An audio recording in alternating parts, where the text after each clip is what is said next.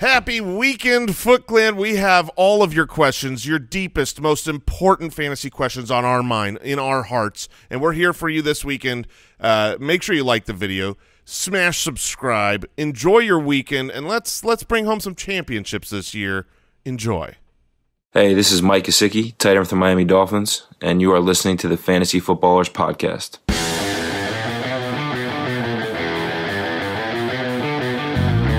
Welcome to the Fantasy Footballers Podcast with your hosts, Andy Holloway, Jason Moore, and Mike Wright.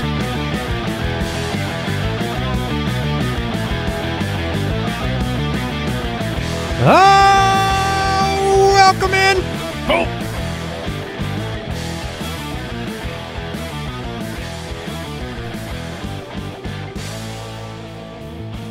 It's a Saturday episode of the Fantasy Footballers. Mike Wright, a hungry Jason Moore, and Andy Holloway back with you.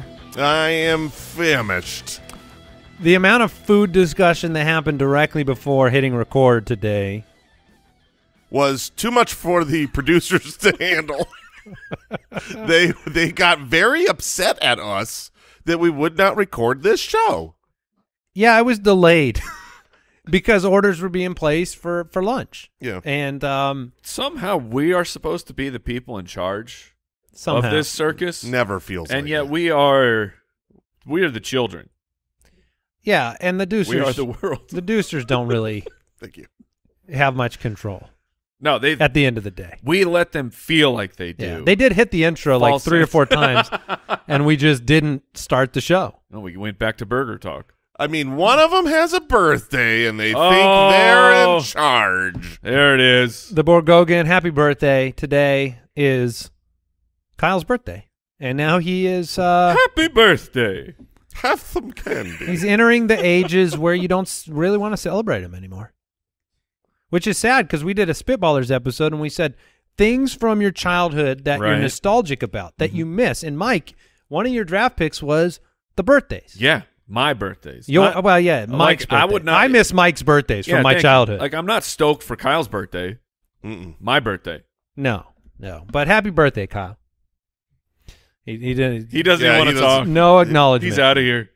He's I hope it's so a great day. angry that he had to come in on his birthday and record. UltimateDraftKit.com. It's almost August. Draft season is upon us. You can get in there. Get all of our player projections, sleepers, breakouts, busts, values. The draft analyzer is back. It's been improved. The cheat sheet creator, brand new, rebuilt from the ground up, and better than ever. So you have something to prepare yourself for. Get ready for draft day. This is the most fun time of the year. You're undefeated right now. You're going to be undefeated for a while. Yeah, for the rest of the month. And so very excited about what's coming. Twitter at the FF Ballers if you want to follow us over there. Jason at JasonFFL. You can send him food pictures. Mike at FF Hitman. Now you went from the backwards cap to a quick front cap. Like I thought it was backwards when we walked in the room, and now it's facing forward. Generally speaking, I go forward for the recording. Oh, is that what happens? Yeah, every once in a while the camera catches me slipping, and I got my cool snapback on backwards. I wonder if the takes are different. Oh, Do you have like business takes and then like party takes? Yeah, backwards hat, Mike. He lets loose. Is that which one's Blake Jarwin? Is it the backwards cap or the forwards? I stand by my Blake Jarwin takes. Oh man. Okay, which one's Adam Troutman? Sorry, is that the backwards cap? I stand by my Adam Troutman takes. Oh, we stand till we fall. That's the old saying. Jointhefoot.com is the fantasy community. Today's quick question comes from Twitter. Would really love to know your favorite draft positions in a 12-team league. And is there any difference for a 10-team league, whether it's your favorite spot this year? I think that there's slight difference in a 10-team league, but really, for me this year, what I've seen from my underdog drafts, my favorite spot is the second. I want one of those two running backs. I like the Christian McCaffrey spot. Yes, the Christian McCaffrey spot where I don't have to have the courage. I just have to hope that the person with the 101 was fearful, coward, and then I can be brave and take Christian McCaffrey. Otherwise, I like the 4. Grab one of those 2 wide receivers. As in Jefferson or Cooper Kupp. That is. So you kick the rest. 2. You're not ever taking a running back at 3, 4. I haven't been. I mean, it obviously league format would matter here. If it's 2 wide receiver, 2 running back, standard non-PPR, sure, I would go running back. But otherwise, I'm going wide receiver early. And then if I don't get those, I want to be near the end of the first round, like just off the turn. I hate the 7, 8 spot in this year's draft. Which is exactly where Mike and I drafted in our last mock, and it wasn't a great time. I liked my team. Yeah, I mean, in the end, the team was good, but the decision-making was more difficult, I think. Maybe that was just being back-to-back with you. Yeah. Still a groundswell for the Deucers to be involved in a mock draft. Yeah. Too many people asking for that. I think we will have to do that at some point. Now, whether the 3 of them run one team in the mock draft or they're split, I don't know.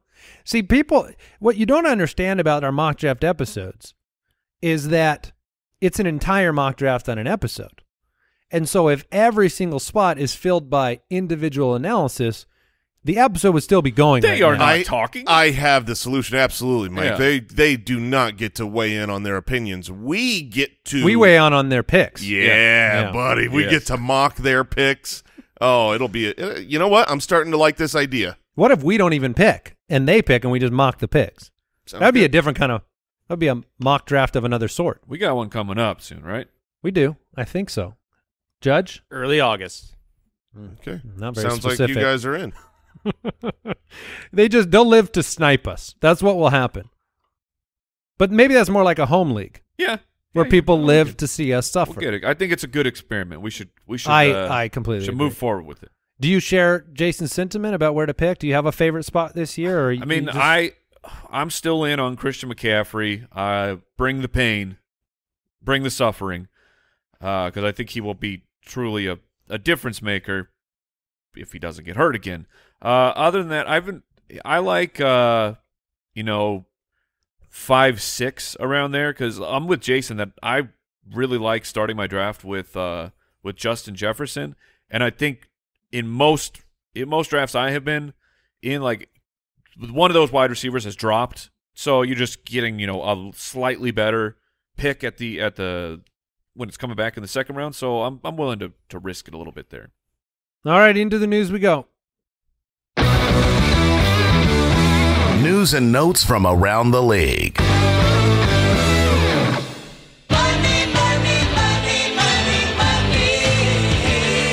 Kyler Murray signed a 5-year extension, which means he is under contract with the Cardinals for the next 6 years.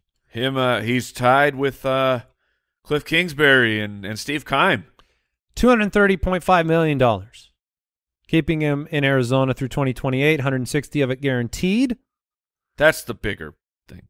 Yeah, which, I mean, if you look at this contract and you compare it to what Deshaun Watson just signed. It's worse. I mean, I get it. What do you mean it's worse? Well, How is it worse? He got $500,000 because of the guaranteed money. For him? Yes. Okay. Yes. I'm saying we weren't sure where. Yeah. The direction was. I get what you're saying now, but the Watson deal was worse, is what you're saying. I am saying that that the Kyler Murray deal was worse than Deshaun Watson's deal, because Deshaun Watson got 100% guaranteed. Kyler got $500,000 more and $0.1 million more on the numbers that say the average, but in truth, he got a worse deal because he got $160 million guaranteed versus all of it guaranteed. That's what I'm saying. That's my belief. You're coming from the Kyler perspective. I think that's where we got thrown off, is we were saying which deal was worse for the franchise, and you were saying which one's worse for Kyler. Sure, yes. This is where you don't have a choice. You either sign your franchise quarterback or you don't. And so this is the NFL. And if he's around in 2028, the deal worked. I don't care anything else, because they can get out of it earlier than that if it doesn't work.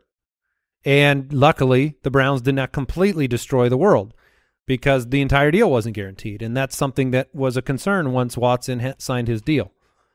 For better or for worse, I brought it up in the studio yesterday. The sentiment around Kyler is very negative. And this show, we're Arizonans, so you're not going to take any of our words to mean anything that isn't biased, it seems. But he was the MVP of the first 7 games of the year last year. On pace for almost 50 touchdowns, 5,000 yards, 74% completion percentage. It was working in Arizona. Now, he was dominating. It fell apart over the back half of the year. But for fantasy players, Kyler on the field equals fantasy production, and that's really the headline here. And he'll be in Arizona with Hopkins and Hollywood and company for the next few years. Did you guys have any other thoughts on the deal? Nope. Did you think there was any chance this wasn't happening? Nope.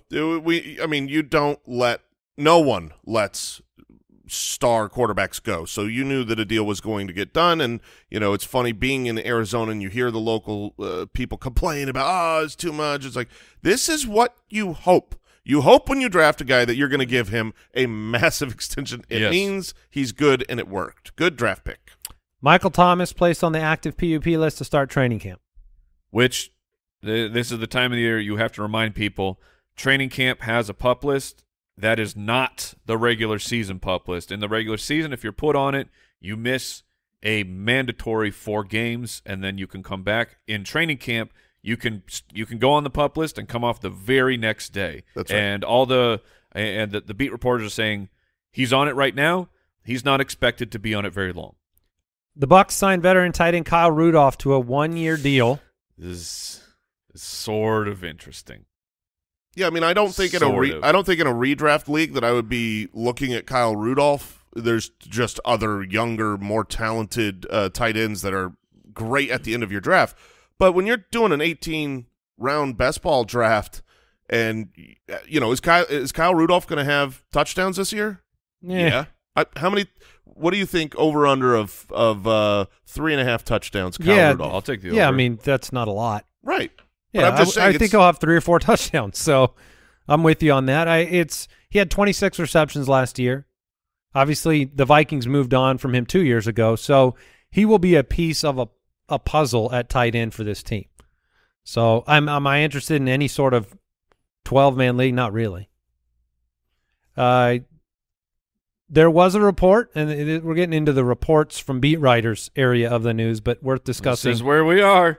This off-season news from Charles Goldman of Chiefs Wire did not include Ronald Jones on the projected 53-man roster. Oh, man. Because he could be cut with a dead cap hit of $750,000. I mean, it's a 1-year, $1.5 million deal. So to me, while that means he could be cut, it also means he's very cheap to keep if he's a piece of the puzzle. Yeah, the news a couple weeks ago was that he could have the clear starting role. The news now is that he could be cut. The reality is all of the news then and now is just the opinion of one person writing an article they need to do. So don't swing your draft based on these reports. These are, to me, those are the ones we sift through and say, next. Yeah, wait a little bit. And then there was a report as well regarding the backfield that, I mean, to me, it's not even a report. It's just what they've done. Yeah. About Kyle Shanahan appearing determined to deploy more of a backs-by-committee approach. This is from NBC Sports. This is what he's done. Yeah, we got 6 years of evidence that, you got a backfield where Elijah Mitchell was clearly the best back and is right now, but was not durable. He was injured a ton last year. I think 4 or 5 different body parts. You've got a draft pick in Trey Sermon and a draft pick in Davis Price. And then you have Jeff Wilson, which is more of the kind of incumbent depth piece on this roster. And My name is Jeff. You've also got JaMychal Hasty. So you have 5 running backs. And generally speaking, the 49ers, I mean, 5 straight years of a different number one. So you're taking a risk with Elijah Mitchell in as much as it hasn't really been one guy for a long time. Yeah, I think that the risk is baked into his ADP, though, to the point of I'm willing to accept that risk for – I still think Elijah Mitchell will be valuable and be the predominant guy. Yeah, it'll be a committee, absolutely. But I still think Mitchell's very interesting. And Kyle Juszczyk, yeah. And the hard part – the hard part is that you don't start your offseason saying Elijah Mitchell is going to get hurt. And you don't start your offseason saying Raheem Mostert's going to get hurt. It's just a difficult thing because the upside of the running back in San Francisco is so tremendous that you can't ignore them, right? This is not talking about the committee in Houston. This is talking about one of the best running games in football and always will be. And so, do I think you could take a late-round flyer on one of the other guys? Yeah, I would do it just to see what happens in camp. The doghouse, sometimes coaches have a doghouse that's like no one can be in it at times. I think Shanahan has it's an occupancy minimum. Yes. You must keep 5 people in it. And Brandon Ayuk's always got his spot, but rules with fear over there. Correct. So it's just difficult, but there's upside on some of these other players. Is it possible Chase Sermon emerges from the depths? Yeah. No, it is. It is possible. I don't think it is. Jason, I think it is possible. Third-round draft pick by this regime. I mean, that's not what I project. If I'm taking a shot, I'm going to take Tyrion Davis-Price because them drafting him shows that maybe they do not believe, in what they drafted last year in Trey Sermon. So I'm certainly not projecting that. But Andy's right. It could absolutely there's nothing more Shanahan-igan than coming out week 1 and Trey Sermon's just the starter. He don't care. He's going to do whatever he wants. Yeah, I agree. It's going to be interesting, and camp will tell us a lot because 2 of them will get hurt. That's all it will tell us is who the injury goes to. Unfortunately, there was also a running back by committee report from Josh Schrock of NBC Sports talking about Khalil Herbert and David Montgomery. We discussed this recently, just about David Montgomery in general, how it's an unsexy pick in drafts because, he's been around the block. It's his final year there, but he has been pretty reliable. But Herbert showed stuff last year as well. So yeah, it's a new coaching regime there. So you can't just apply how they used players last year into this year. We really use regime a lot in fantasy. What would you? It's a coaching staff. I mean, sure. There's other words, but we really go the regime route, which is, I just think it's interesting. Yeah, and I don't mean we. I mean everybody in fantasy. Yeah, that's the vernacular of sports. Why do we like regime? It's a fancy sounding word. Yeah, it's like they're rulers. But that's like a dictatorship sound. Yeah. Well, I mean, we got Shanahan being a mean guy. That's fair. Ruling with fear. And guess what? Josh Rosen has been signed by another team. The Browns grabbed him probably in preparation for Watson's suspension, and Watson's going to get suspended, and they need camp quarterbacks, which nobody plays camp quarterback role better than Josh Rosen. I'm proud of him. I can't believe he keep on going, Josh. Keep trying. There's no quit in him. He's still trying, giving it the old college try. Or is he just playing the system right now? If you're Josh Rosen, do you want to go get a Concussed? go get a day-to-day job, or go work in an office, or just keep being a backup, making not awful money? Does he make a good impression? I thought that was part of the problem. Yeah. I don't know. That's if you look at. Did you see this morning? If you look at his Twitter profile, yes, he has his Twitter picture is from being drafted by the Cardinals. His Twitter background is a press conference when he was with the Dolphins, and his actual Twitter bio says quarterback of the Atlanta Falcons. Yeah, and now he is with the Cleveland Browns. Yeah. He doesn't care about Twitter. No, he's living. He's got it right in that way. I was going to say we're the morons living our lives on Twitter. You guys ready for some mailbag? Let's go. Mailbag. Yeah. Saturday. You were getting some praise on the YouTube comments, Mike, because just the restraint you've been able to show this offseason, not saying it's football time on any intro. Which, I mean, I imagine... But it's not football time. I know, but I imagine when you get to say it, it's really fun. Well, I mean, I will take that credit, but it's really just a product of it not being football time. Right. If you have a question for the show, for the mailbag, you can go to the website, thefantasyfootballers.com, click the Submit a Question button. You can also dial the voicemail hotline, 302-464-TFFB. We will kick it off with a voicemail. Hey, ballers, in a double flex league, do you lean more towards running backs or wide receivers for that extra depth you need to have? Thanks. Love the show. Jason, you're nodding with an answer. Yeah, well, it's a great question because I think it's one you need to ask about. When you go into your draft, which should you lean? And it really is a product of your league settings. If I'm in a full PPR, I lean much more towards wide receivers in the double flex, because what happens is if you look at the analytics of running back finishes versus wide receiver finishes, and you go from standard to half point to PPR, it's kind of as expected. We're in a half point PPR league. The flex position is going to be pretty 50-50, in which case I tend to prefer to have the running back depth on my roster. So if I feel like there's an even running back and an even wide receiver, I do tie break with running back just for injury depth. But if it's a full PPR, I'm going to leave that draft with more wide receivers than running backs. Instagram question from Harrison Mike 84. Thoughts on Hunter Renfrow and why you never draft him? He was the wide receiver 11, 128 targets for 103, 1038 and 9 last year, 21% target share. I have no active attempt going on not to draft Hunter Renfrow, but I think we just see the situation as being so different than it was last year for the Raiders, where you have somebody in Devontae Adams that demands more target share than any wide receiver in football. You have a very talented target in Darren Waller. Well, and Waller, when Hunter Renfrow went on his run at the end of the year, Darren Waller was hurt from week 13 on through the end of the season. He played in week 18, but he missed 5 games, or basically 6 if you count the one he was hurt in. So that it's similar to what happened with Amon-Ra St. Brown for the Detroit Lions, where he went on a run, and we're talking about, okay, was it Amon-Ra's just so good that this is the normal for him for the Lions, or do you believe it was a product of everybody else for the Lions being hurt? Because the Raiders really had nobody like other than Hunter Renfrow at the end.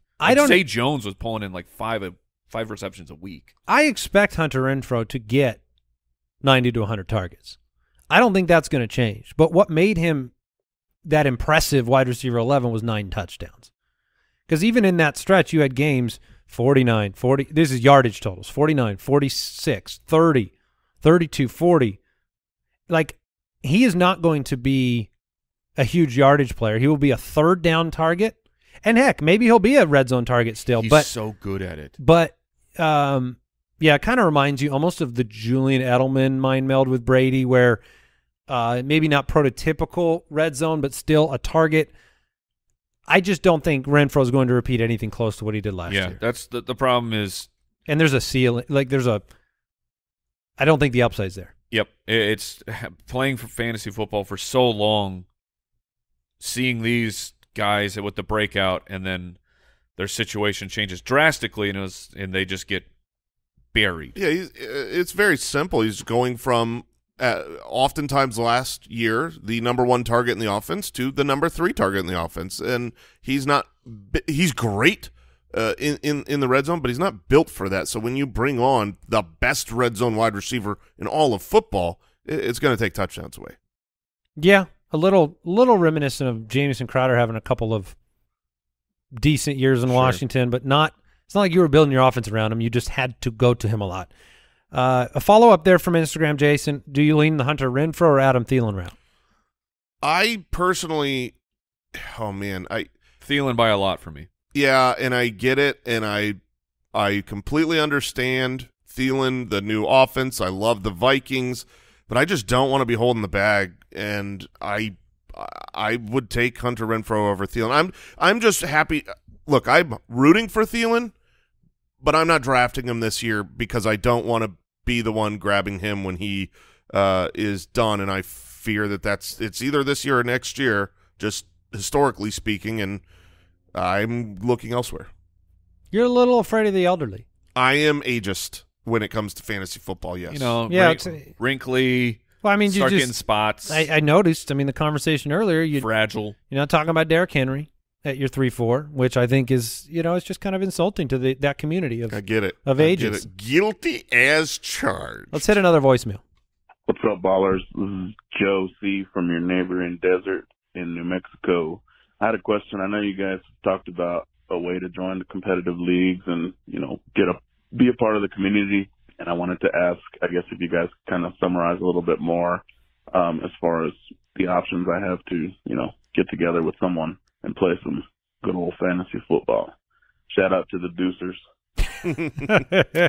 This is troubling. That's how you get your voicemail through. Now I see how the voicemail got picked. Yeah. Well, I'll start here, and then I'll hand it off to you guys to talk more. But fundamentally, fantasy football is as fun as the people you play with. I mean, those leagues that you're in where you have 2 or 3 people that aren't active, that aren't doing anything, that can really damage the experience for everybody in the league. And so one of the things we've wanted to facilitate from the beginning is an ability for this community of incredible listeners, players that enjoy playing, to come together and build out some leagues that have people that are all dedicated and enjoy that. And we've watched that happen over the years with Foot Clan supporters. And there's a couple ways that you can connect with them.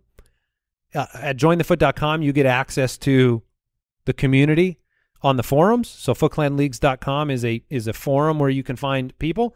And then more recently, we've added the Discord server, which you can join, and there are Foot Clan specific places you can find leagues as well. Yeah, we've talked about giving shout outs recently about some of the leagues that have come together there, and really when it's like Andy, you just had a post about Join the Foot and the whole Patreon environment, and some of the comments on that were talking about their experiences coming along and being a part of this and seeing the progression and joining others in that. And that my favorite comment was from someone who's been a long time listener about how the first year or two was, it was like we were their secret sauce, and it was like, oh, you got to keep it away from the other league mates, and it worked for a while. But then as other league mates get involved or you share the show, it's more fun, and all of a sudden now it's like the inside jokes and the community and all that. So when you join a league from footclanleagues.com, you're getting a like-minded group of fun people. All right, quick break and back with some more questions.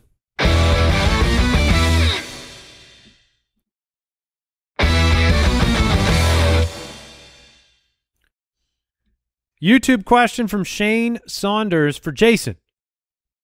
You said that mid-tier quarterbacks changing teams won't entice you this year. Does Matt Ryan count? Great question. Yes. Also, let me rephrase it. Are you a liar? That is, well, no, I'm not a liar, because I have tried my best to make sure that Carson Wentz and Baker Mayfield, that these guys have not enticed me too much. The question is good. Does Matt Ryan count as that mid-tier quarterback that cannot save the day? And I find myself thinking that he does not count. I mean, this is a former MVP of the league. His raw metrics last year were still very good, despite not a lot of talent around him, not a good offensive line. So I do think Matt Ryan is a significant upgrade here. This is certainly a great thing to look back on at the end of this year and be like, did that change and the improvement in system and coach in offensive line, was that enough to take an older version of Matt Ryan and keep him great? Or is this just, Phillip Rivers part 2? Yeah, I was trying to, as you said that, I was trying to get the age of Phillip Rivers when he joined the Colts, which he's 40 right now, so he had to have been right around that 37, 38-year-old range. Mm-hmm. So that will be interesting. Is Matt Ryan on the tail end of his career, or does he have a year or two like, what Kurt Warner in Arizona did to be able to move? We like the structure around him. Yes. So that gives you optimism, but I also really liked the structure around Phillip Rivers during his time there. So it makes me cautious, Mike. I think Matt Ryan is very good. And Phillip Rivers in 2020 in Indianapolis himself, not a top tier fantasy quarterback, but basically 4,200 yards and 24 touchdowns. Like, if Matt Ryan's putting that up in Indianapolis, like, you have like Michael Pittman should be excellent with that number, and then like one of the other pass catchers too will have some relevance. So I that's plenty to me. But isn't that disappointing in the grand scheme? Because Wentz put up 27 touchdowns and 4,000 yards last year. Yeah, I mean, but Pittman still had a breakout season. Well, I get, but that's all I care about. All I care about is Michael Pittman. Yeah, I think there's two different ways to look at this question. But then it's neutral. Right, but so the question to me is Matt Ryan good for fantasy with this change? And in that, even though we like the system, I don't love Matt Ryan for fantasy because, you know, you've got Mo Alley Cox to get a couple touchdowns here or there. You got Pittman to soak up a lot, but there is not a bunch of pass catchers around him. But Matt Ryan is still, I believe, a leap forward from Carson Wentz. So when you're talking about Pittman, I think Pittman goes far north of what he was able to do last year. So it's pro Pittman, not necessarily pro Matt Ryan for individual fantasy success in 2022. Yeah, the exact language you used when discussing this topic was move the needle. Do they move the needle for the receiving core, or does the needle stay the same? And that would be the standard by which to judge Matty Ice over the course of the year. Let's hit another voicemail. What's up, ballers? Dynasty question for you. Would you trade Jameson Williams for Mike Williams? Finished 5th last year, kind of middle of the pack. Obviously, adding a top 15 receiver would upgrade my team. Thanks a lot. Love the show. Ooh. This is a trade cool question. Jameson Williams for Mike Williams in Dynasty. I mean, if I'm competitive in any way, shape, or form, the answer is yes. The yes as in you want Mike Williams? Correct. That's where I am as well. Fresh deal, best quarterback in football or a top 3 quarterback. Proven track record, not presently as injured as Jameson Williams. Williams may take 2-3 years to mature into somebody that you're one? Sorry. Hopefully not Mike, or my argument is void. But Jameson Williams could take 2 or 3 years. It could be the next quarterback in Detroit. He could bust. And yes, that's a good point. Like, he could be a Treadwell. We don't know. You said it right off the bat. The thing that pushes me to the Mike Williams, in addition to everything of just the known commodity, the projection this year is the contract. He just signed a 3-year, $60 million contract. So the next 3 years he's part of the plan. Yeah. So the age gap doesn't scare me as much, knowing he's got a fresh new bag of money. All right, let's hit another voicemail. Hey guys, I was curious to know who is your favorite fantasy football player of all time. Thanks, love the show. We actually get asked this question quite often, and my answer has never changed. My favorite of all time is Arian Foster. Do you know my favorite of all time? Since we've LaDainian Tomlinson. That is correct. And mine is Antonio Brown. All right, that was easy. Yeah, I think I could have guessed that. Yeah, multiple titles with my man Antonio. But nobody knows the Deucer's favorite fantasy football Let's players of all time. Let's go, Deucers. Mine is also Antonio Brown. Had him as as my single keeper in a full PPR for all of those glorious years. Man, he made an impact on those that had him on his roster, on their roster. Mine's Keenan Allen, always. Yeah, okay, yeah. Could have figured that one. Al? Jamal Charles. That's a great answer. All right. My memories of Jamal Charles are 2. The first year, I joined the League of Record. I finally got in. We did an expansion draft for the keepers, and so I got to go to the pool, and somehow Jamal Charles is there. I'm like, excellent. I will take him. And that was when he tore his ACL. What was it, like week 3 or so? Yeah. And then I never had him on another team never had him on another team. Just didn't work out. And then faced him in the fantasy football playoffs when he had the 4 touchdown, the 4 or 5 touchdown week, and I had by far the best team. It was on the way to win. So it's not good memories of Jamal Charles. No, Jamal Charles. I mean, great player. I can tell you, if you had him, personally attacked me. It was a good time. That's how I feel about Antonio Brown. It was Mike attack. Mike had Antonio Brown for that whole stretch of dominance, and nobody else got a single share. Usually, there's a handful of managers that get to share in some of that glory, but you had him the whole stretch, so it was fun. Yeah, no, it wasn't. Instagram question from JMC Donald 77. Can I draft Leonard Fournette in the second? Yes, absolutely. Why? There's a counseling session now. Mm-hmm. Why can't I draft him? Why am I not able to do it?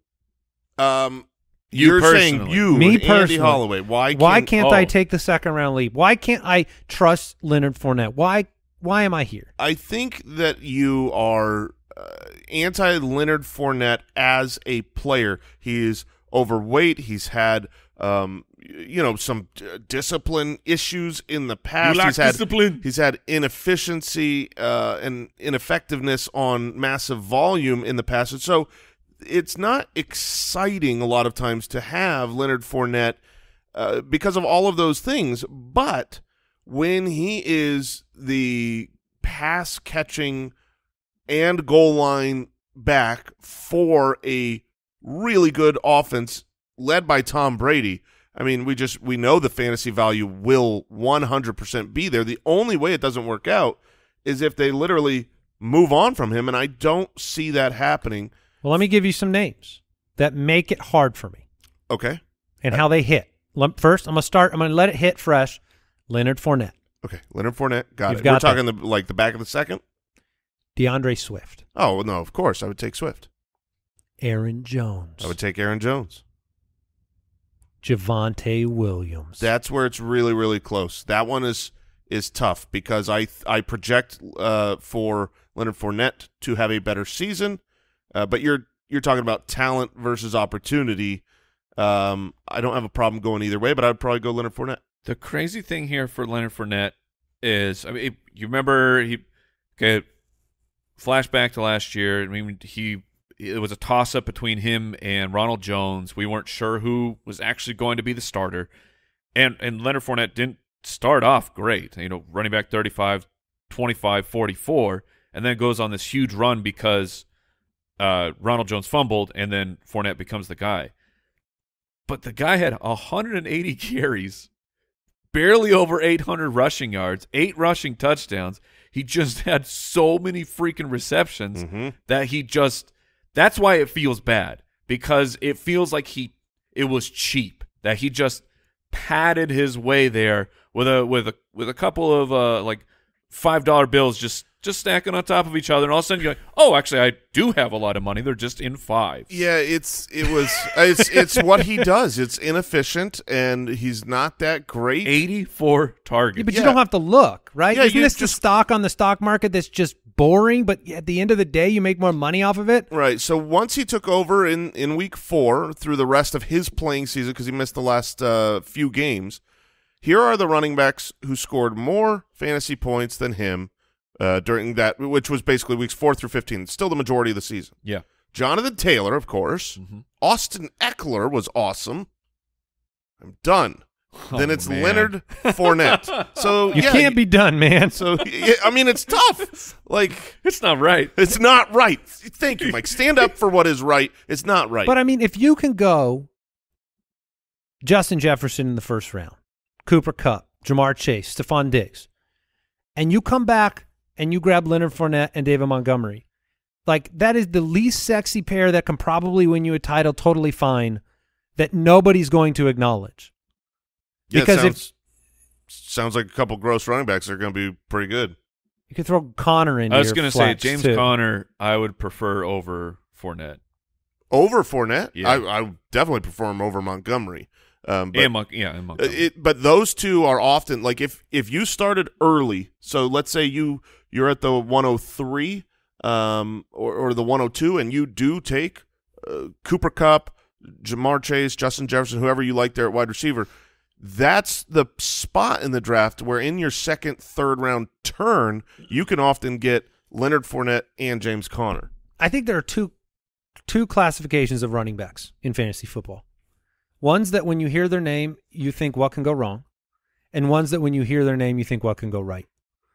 And I think that's the first impulse that you get on certain players. Gibson, for 2 years, what can go right? Yeah. Right? Yeah, and upside. And it's upside. DeAndre Swift, what can go right? Javonte Williams. What can go right? What can go right? Awesome. But then players like Connor with injury histories, Montgomery, troubling teams and committees, even, those are the what can go wrong guys. And I think that emotion can just change who you draft. We're only human, Andy. Yeah.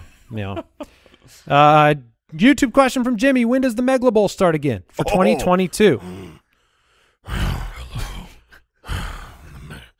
Megla Bowl. It is starting very, very soon. We will probably spin it up here in a couple of weeks once August What's the Megla Bowl? rolls around. The Megla Bowl is the greatest, best, most specialist league that you can join. It is such a vocabulary. Yeah, it's like I'm a walking thesaurus. It's but the gnarliest. Thank you. Most radical. So what is the Megla Bowl? The Megla Bowl is where all the Foot Clan gets together at Join the Foot. We join a single league. You're going to be in your own 12-person league, and then there will be playoffs in the playoff weeks from the top 3 teams from each league. And eventually, all of these thousands of teams, there will be one victor, a Foot Clan winner, the specialist person out there. Oh, boy. And that lucky winner, not lucky, that impressive drafter, that deft fantasy manager will be in our next year's listener league, guaranteed a spot. And so if you... It's a massive league. Yes. How many thousands of players were in it last year? Do we know the total? I don't remember off the top of my head. There's 17,000 plus in the Foot Clan right now that are eligible to enter. It's a pretty big deal. Yeah. And so that tournament will begin very soon, and you will get access if you're supporting the show at jointhefoot.com. Join me. Yeah. We play those leagues on Sleeper, so it's very easy to get in and we're making some improvements this year. We are. If you played last year and some things frustrated you. Yep. We're going to go deep. We're going to have the fantasy playoffs continue to be what everyone's league's fantasy playoffs are this year. So it'll be weeks 15, 16, 17 so no bye week players in the playoffs. In other words, we're making an adjustment yes, to move it forward to match traditional leagues because it's been later in previous years, which caused some, or earlier in previous years, which caused some issues. And, shout out to Ray, who works to commissioner this multi-thousand player extravaganza. It's a lot of fun. It's engaging. We put up the leaderboards on the website. You can see last year's at megalabowl.com right now, but that'll be being updated soon for 2022. And I might play around with the scoring a little this year. Oh, that's a good idea. Yeah, so make drafting a little bit more. I get to do what I want. Well, so pay attention. Dig deep, Foot Clan. Yeah, that's a cool idea. I think we should do that. Keeper league question, Mike. We'll wrap it up here. Okay. T. Higgins or Keenan Allen? Oh, man. I love it. Wow.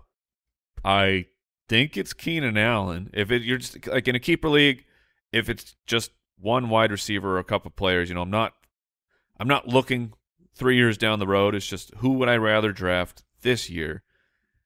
And I think it's Keenan Allen. Ask me, Andy. Okay, Jason, if you had to choose between Keenan Allen and T. Higgins, who? T. Higgins. Easily. It's easily T. Higgins for me because I think touchdown upside, if you had to say which one of these guys, I mean, they both got great quarterbacks. Both got quarterbacks who can throw a ton of touchdowns, but which player projects to be able to have 10 touchdowns? Because they both project to be very important parts of the offense, have a ton of targets and receptions. T. Higgins, to me, has a much better chance of having 10 touchdowns than Keenan Allen, who has just proven that's not really his thing. Who had more touchdowns last year? Come on, man. I don't know. I'm just who had more touchdowns last year? I would have guessed T. Higgins, but because you were asking the question, the same. They're the same. Okay, you dirty. They were the same. Yeah, well, sure. But I mean, look, Keenan's far safer. Let's just put that out there. Yes. I mean, Keenan is going to catch more total passes. He'll have more total targets. He is more tried and true. He's been a top 14 receiver 5 consecutive years. He really doesn't get hurt anymore. That's not a part of the Keenan Allen experience. I mean, he's played 16. Except that one playoff game. For Mike, yes. He will get hurt for you. It was not just me. It is. Don't sit me. There are dozens of us. It is amazing that we bring up names all the time. If you've played for a long time, Matt Forte, Frank Gore, guys that were just injury problems. They were never able to stay healthy, who then became Ironmen. And Keenan is another one, right? The first 4 years of his career was just like, guy's great, but can't stay healthy. And now he plays every game. So like Debo, who's like the giant injury risk to me, or Christian McCaffrey, maybe they're not. Maybe they're going to be Ironmen the rest of the way. I'm taking Keenan Allen. Bad decision, but I understand. Who are you taking, Andy? Yeah, I hoped you weren't. I hoped you weren't going to do that. It is a very, very difficult question. I think I feel much more comfortable with one of the two players. It's so hard. I think T. Higgins does have a higher touchdown ceiling, without question. Yes, I would agree. So, I mean, if you're looking for... Which, honestly... I think I have Higgins ranked like a couple spots higher in a half point. Full PPR, give me Keenan. Half point, flip a coin. It's baffling. Standard, give me T. Higgins. It's baffling because Justin Herbert is one of the guys that could easily throw over 40 touchdowns in a season. How is Keenan Allen only getting 6 of those? Do better, Herbert. It's a great question. Do better, Keenan. Herbert's doing just fine. Yeah. I have to blame how about do worse, Austin Eckler? How about you stop scoring so many times? That's really not fair. Especially after we talked to you last year on the show, and it sounded like you weren't going to be the touchdown guy. Liar. Yeah. I mean that respectfully. Oh, with the utmost respect. I think we might talk to him again this year. I hope we do. We love Austin Eckler. Excellent. Who had more receiving touchdowns, Austin Eckler or T. Higgins? I see your trap. It wasn't Eckler? It was. Oh, okay. I thought so, too. But that's absurd. That is absurd. Yeah, I don't know. I don't know what it is about certain players. Julio had it for a long time with touchdowns. DJ Moore is allergic to the end zone. There are certain players that just it doesn't make sense. We need the scientists on this. Yeah. We got to figure this out. T. Higgins is big and strong and mighty. And Joe Burrow is good. You decide. That'll do it for the Fantasy Footballers podcast. Talk to you next time. Goodbye. Thank you for listening to another episode of the Fantasy Footballers podcast. Join our fantasy football community on jointhefoot.com and follow us on Twitter @TheFFBallers.